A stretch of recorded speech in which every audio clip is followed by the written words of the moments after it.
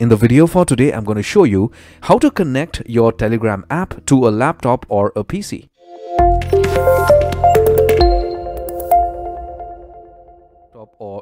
So the first thing is get hold of your laptop or your PC. Now, once you have your laptop or your PC, be it a Windows PC or whatever, open the Chrome browser or Firefox or whatever it is and do a Google search for Telegram. Okay, so Telegram. It is. You get all the search suggestions out here. Click on the first option.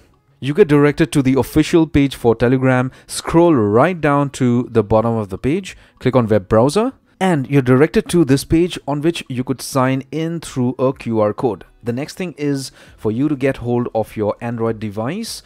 So open the Telegram application. Once you have your Android device, click on the three lines or the menu option. Click on settings. Scroll down. Click on devices, click on link desktop device.